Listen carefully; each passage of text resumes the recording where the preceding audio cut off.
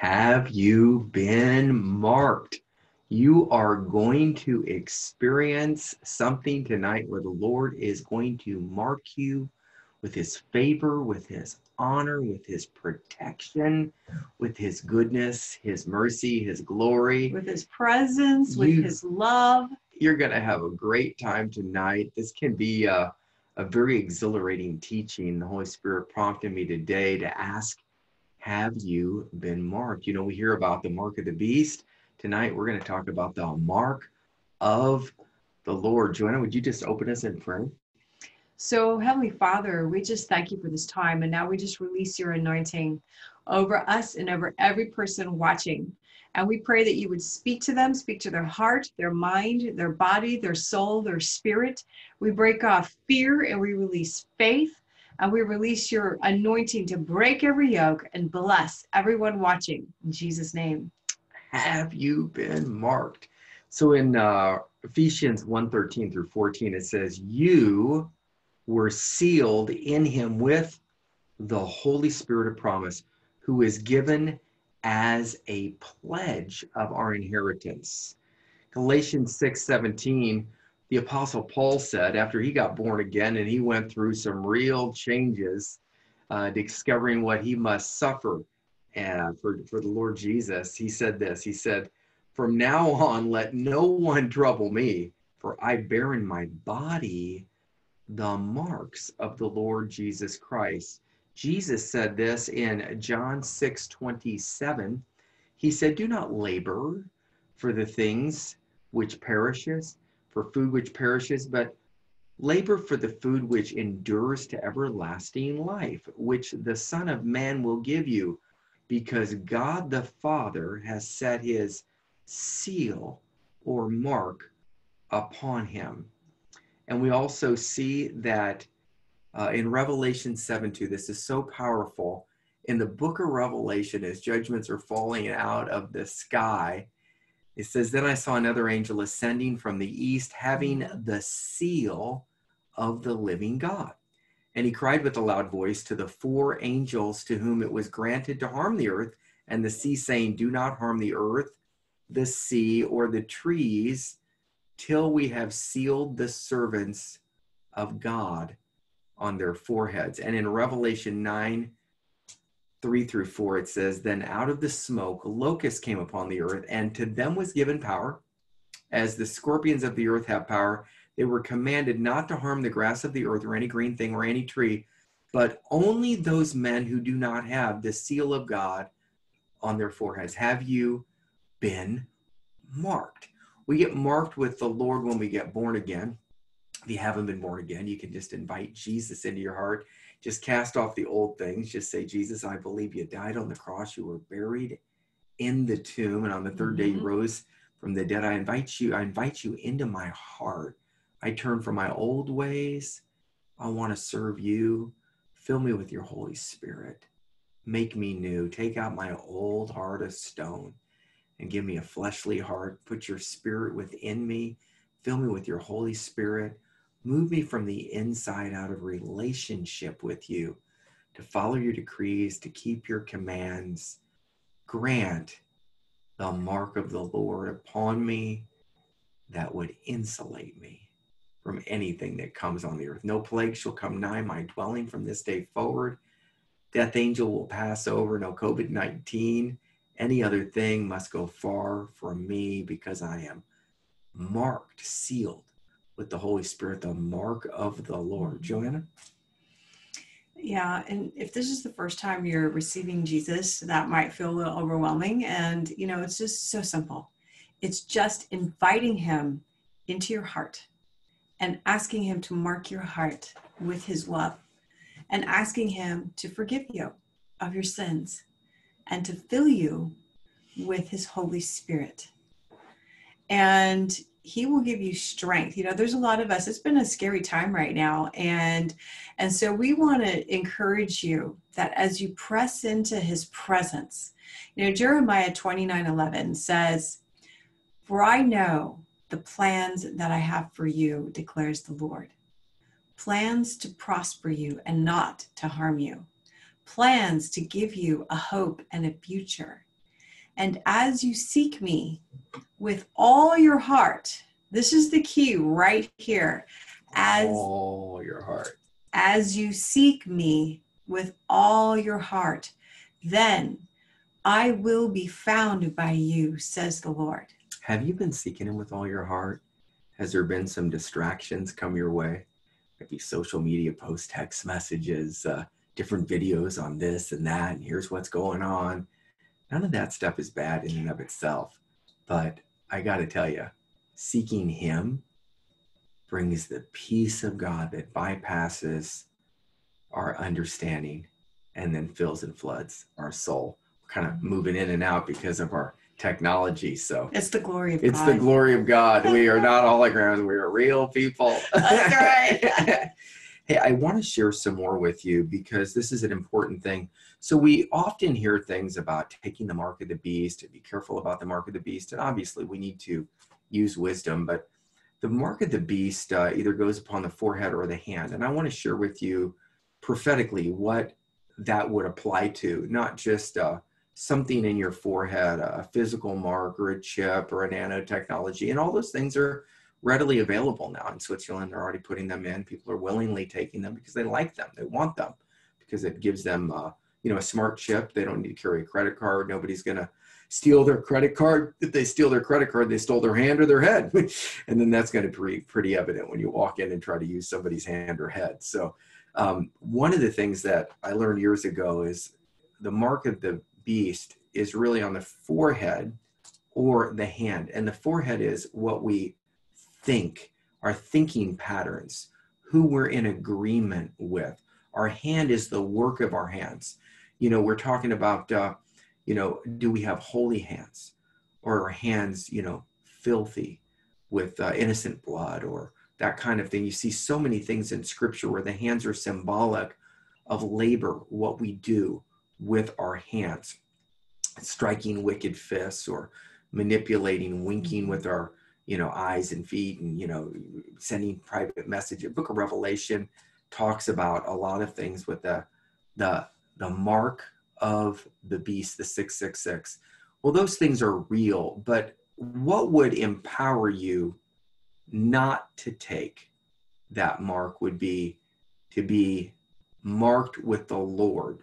There's already someone who's marked you, who paid the price for you. His name is Jesus. And so we're going to look briefly at Ezekiel 9. Now, this can be a little bit of an intense passage. Mm-hmm. So I just kind of want to prepare you. At the same time, I don't want to just preach part of the Bible. We just saw in the book of Revelation where those that are marked or sealed, the plague doesn't hit them. The angels don't touch them. No plague comes nigh their dwelling. They only see with their eyes and behold the destruction of the wicked. Where do you want to be? Do you want to be on the Lord's side? Or do you want to be on the enemy's side? Or do you want to be somewhere in the middle? I got news for you. The enemy owns the fence. So if you're riding the fence, it's time to get on the Lord's side. So this is, like I said, it's kind of intense, but prepare. Ezekiel chapter 9, verses 1 through 11. Then God called out in my hearing with a loud voice, saying, let those who have charge over the city draw near, each with a deadly weapon in his hand. Ezekiel chapter 9, verses 1 through 11. And suddenly 6 men came out from the direction of the upper gate, which faces north, each with a battle axe in his hand. One man among them, one man among the 6, was clothed with fine linen and had a writer's inkhorn by his side. He had a writer's inkhorn by his side. They went in and stood beside the bronze altar. So there's 6 men, 5 with battle axes in their hand, and 1 with an inkhorn in his hand by his side. And he called the man clothed with linen who had the writer's inkhorn at his side. And he said, go through the midst of this city, through the midst of Jerusalem, and put a mark on the foreheads of the men who sigh and who cry over all the abominations that are done within this city. Mm-hmm. Go and put a mark on the foreheads of the men, symbolic of the people, whether it's man, woman, or child, that sigh and cry. They have a broken heart over the abominations that are done in their city. Now, it's interesting here. If you want the mark of the Lord, there needs to be a brokenness before the Lord. You know, we're crucified with Christ. It's no longer us who live, but it's Christ Jesus who lives in us. And the life that we now live in the flesh, we live by faith in the Son of God, who loved us and gave himself for us. Galatians 2:20. Have you really committed to the Lord? There was a man who had a vision years ago, and he saw the Lord's sword coming through the congregation. And only those that had bowed before him, the sword didn't affect, but they were bowed low. It went over them because they were humble and reliant upon the Lord. Judgment had passed over them. They were hidden in the secret place of the Most High. They were hidden under the shadow of the Almighty, where no weapon formed against them prospers. Every tongue that rises up against them in judgment is condemned. For this is the heritage of the servants of the Lord. Are you marked? Have you received the mark of the inkhorn of the Lord? Now, these aren't my words, by the way. This is your book of Revelation, chapter 7, verses 3 and 4, chapter 9 in the book of Revelation, verses 3 and 4, talking about those that are marked. Let's seal them with the mark in the book of Revelation in 7. And in 9, it says, go ahead and destroy everything except those that are sealed with the mark. Judgment will pass over them. You see this mirrored not just in Revelation 7, 3 and 4, and Revelation 9, 2, 3, and 4, but also in Ezekiel chapter 9. So I'm just going to read this again.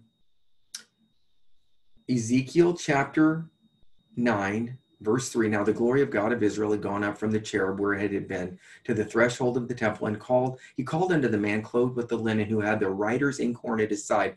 And the Lord said to him, go through the midst of the city, through the midst of Jerusalem, symbolic of your city, and put a mark on the foreheads of the men who sigh and cry over all the abominations that are done within that city. To the others he said in my hearing, go after him through the city and kill.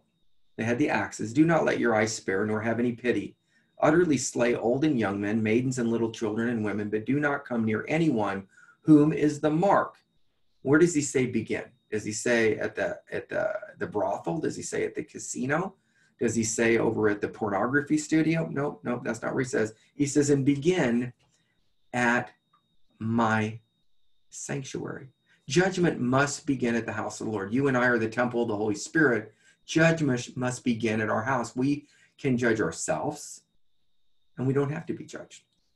Jesus said, when you take communion, do this in remembrance of me.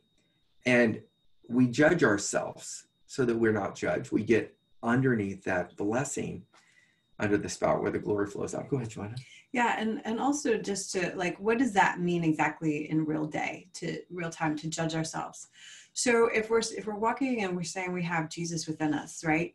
That means the Bible talks about our minds being renewed in his love, in his Holy Spirit. Well, what's the fruit of the Holy Spirit? So the fruit is love, joy, forgiveness, self-control, and all those things. Slow to anger, quick to forgive, all those kinds of things. Now, in the scripture, it's talking about, judging, starting at the sanctuary. Mm-hmm. So at the sanctuary, which is the church, what is the people of the church who say they bear the name of Christ? What are they really doing in secret?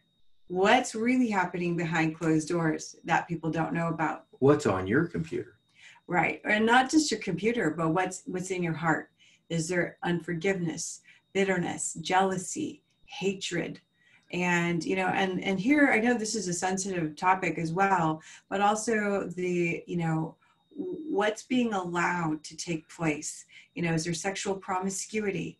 And is there lawlessness, lying, deceiving, conniving, manipulation, intimidation, injustice? Right. Is the church standing up for things that are not right?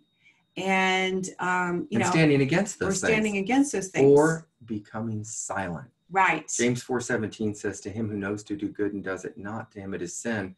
It's the sin of silence, the sin of omission, omitting to do something when we should. It's not just the things we commit, it's the things that we omit. Go ahead. Right. I'm sorry, I just had to. No, that's good. It is. It's the silence. And there's been a lot of silence on a lot of issues.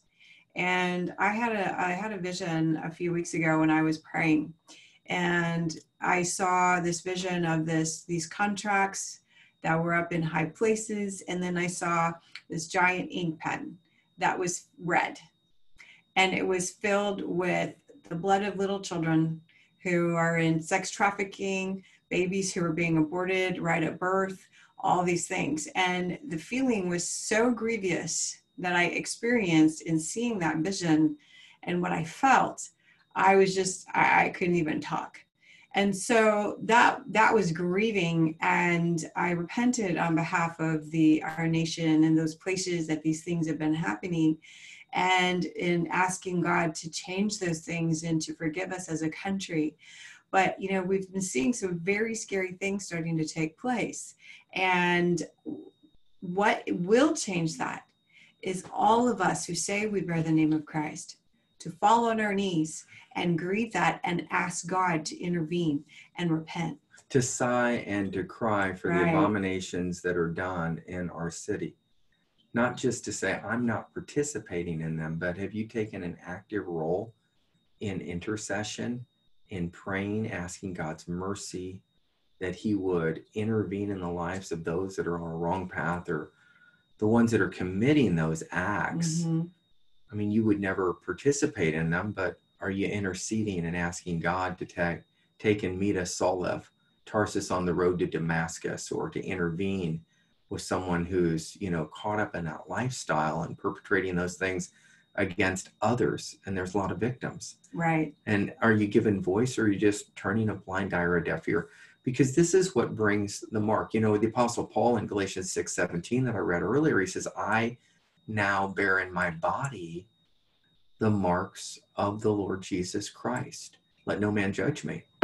And so Paul was out killing Christians, but he had a road to Damascus experience where Jesus appeared to Paul on the road to Damascus. King Saul of Tarsus, who became Paul, wrote 2/3 in the New Testament after that encounter.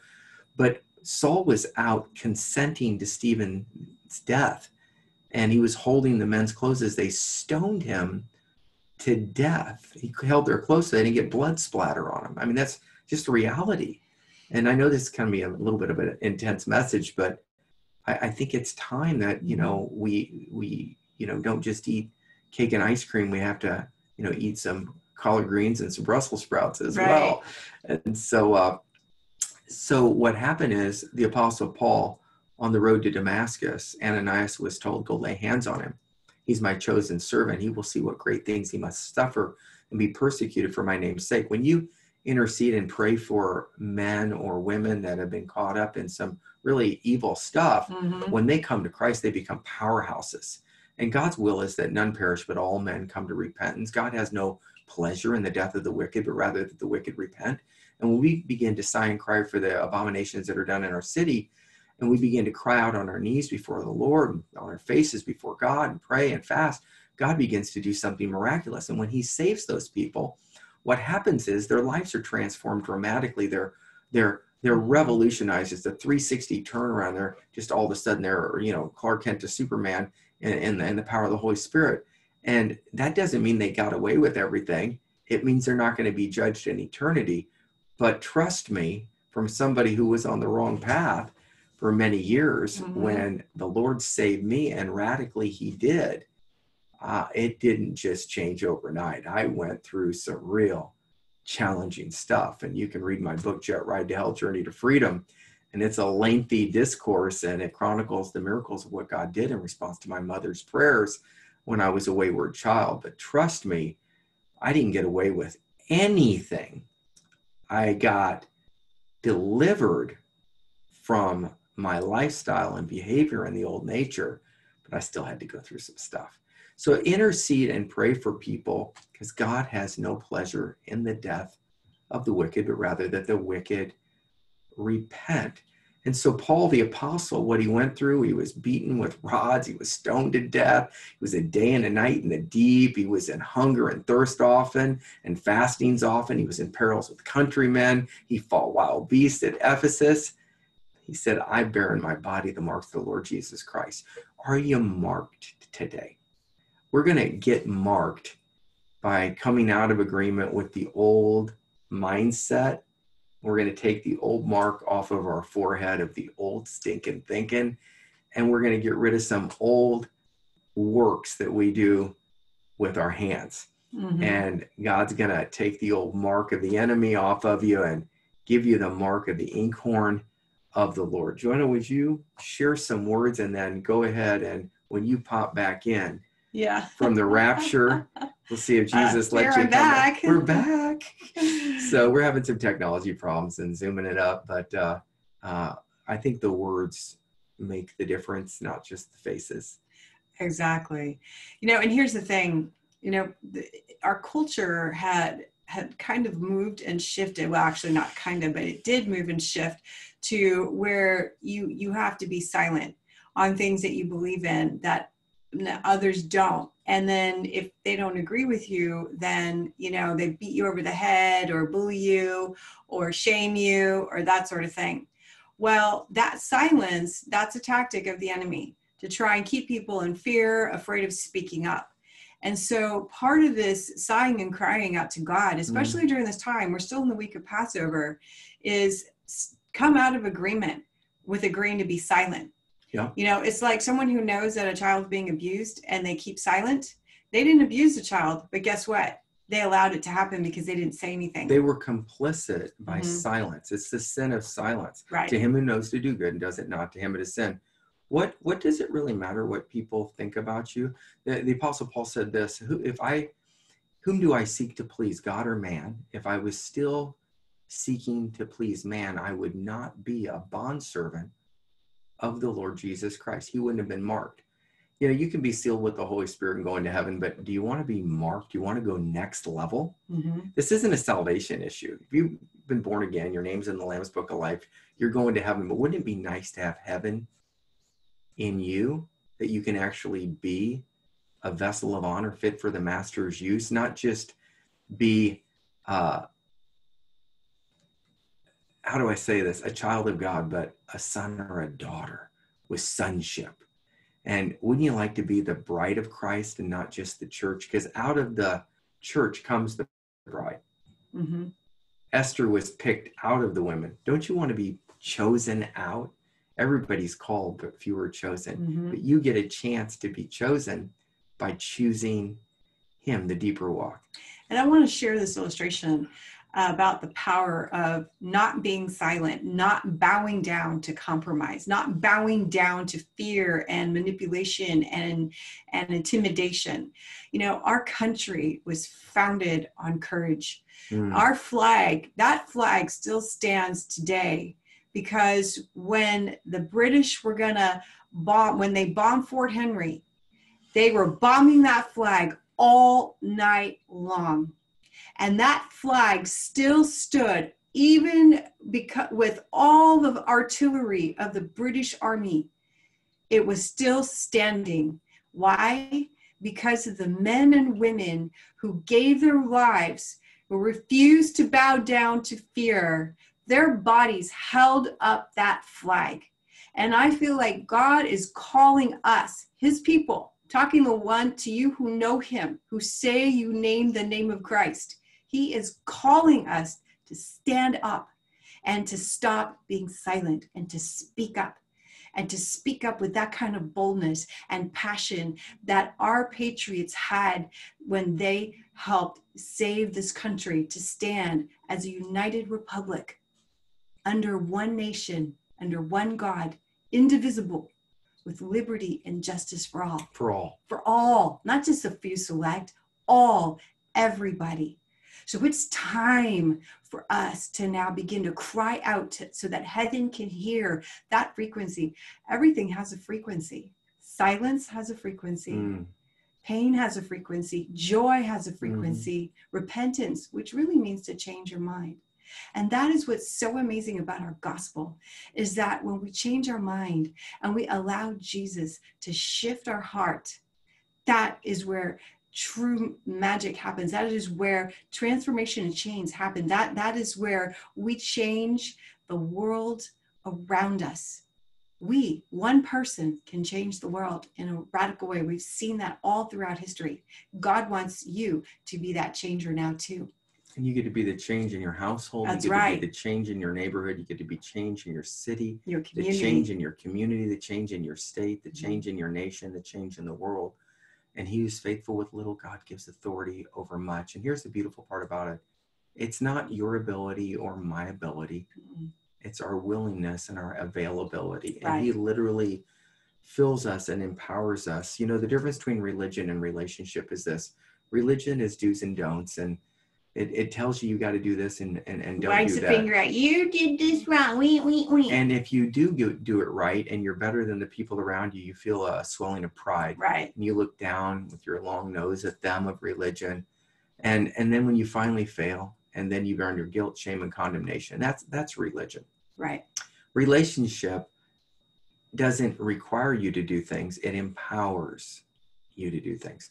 So relationship is different than religion. Religion requires you to do things, some of which you can and some of which you can't. But relationship with the Lord empowers you by the Holy Spirit to do things that would never be possible. Jesus said, you've heard it said of old, thou shalt not kill, but I say unto you under grace, thou shalt not even look at a person with hate in your heart. You've already committed murder. You heard it said of old, thou shalt not commit adultery, but I say unto you, I'm going to raise the standard because it's going to be an empowerment by the Holy Spirit. You should not even look upon a woman with lust, or you've already committed adultery in your heart. So do you see how Jesus didn't lower the standard under grace? He actually raised the standard because it's an empowerment by the Holy Spirit. Ezekiel 36:24 says, he will take out our heart of stone. He will give us a heart of flesh. He will give us a new spirit. We'll get born again. He'll put his spirit within us, the Holy Spirit. And then he, by relationship, empowerment of the Holy Spirit, will move us to follow his decrees and keep his commands. Not because his commandments are grievous, because now they become joyous because you're moved on the inside. Do you want that empowerment today? Do you want a fresh dose of the Holy Ghost? Do you want to have that heart that bows before the Lord in humility, and then he raises you up in courage to speak instead of being silent? Do you want to be marked with the mark of the Lord that will seal you from any peril of the adversary? He'll carry you through on angels' wings, and though 1,000 fall by your side and 10,000 by your right hand, it will not come near you. You will only see with your eyes and behold the destruction of others around you. We'll even be able to reach out and save some, pulling them out of the fire. You'll be like one who has the anointing of Peter's shadow, that devils come out and people are healed when you walk in the room, because you're not a thermometer taking the temperature. It's fearful, it's this, that. No, you're a thermostat. You change the temperature. You bring in faith, and you begin to release the miraculous, the atmosphere of heaven. This is the empowerment of Christ in you, the hope of glory. Colossians 1:27. You're a son of God, seated far above all principality, power, might, and dominion. You're a daughter of God, co-heirs with Christ, and you have authority to speak a thing and decree it out of relationship with the Lord, and he'll bring it to pass. He'll cause that which you speak in agreement with him, out of partnership of the Father's heart with humanity, to release heaven to invade earth, that it truly might be done, as Jesus taught in Matthew 6 in the Lord's Prayer, that it might be done in earth as it is in heaven. Are you marked? Let's get marked right now. And greater is he that is in you. So guess what? You are powerful. You are powerful because God created you that way. And if you have accepted Jesus into your heart, then he is inside and he wants to operate through you. So don't believe any lies anymore that, oh, little me, what do I have to say? I don't make a difference. Nothing I say is going to change anything anyways. That's a bunch of hogwash. It's not true. Today, God's stirring your spirit. That's right now. It's no accident that you're watching this right now, because he's stirring you. He's stirring his people to begin to stand up and raise their voices again, to stand up, to speak, to stop being silent and to walk in his power and his glory and his anointing. And he will give you the courage. So yeah, it's not easy, right? But nothing good is sometimes. But with him, all things are possible. And here's the key.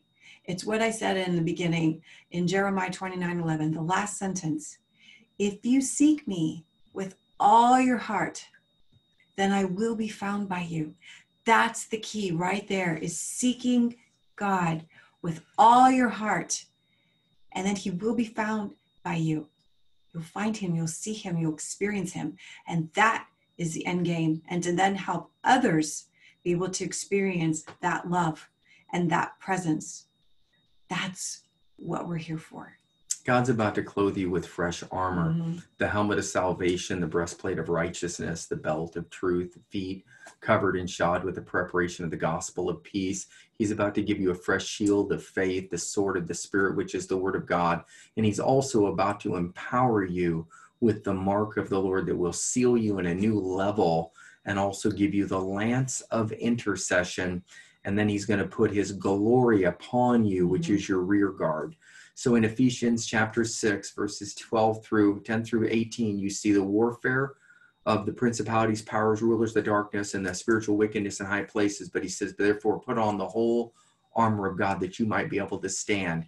In Isaiah 58:8b, there is the glory of the Lord for those that fast and pray and sigh and cry. He begins to cover your back as you go into battle so you don't get speared from behind. So let us go ahead and ask the Lord right now and come out of agreement with the old and come into the agreement with him and come into deeper relationship during this time of quarantine, the gift of quarantine, where we might seek him during Passover with the blood upon the doorpost and the lintels of our house, the blood upon our forehead and across our heart, because you are the temple of the Holy Spirit. Joanna?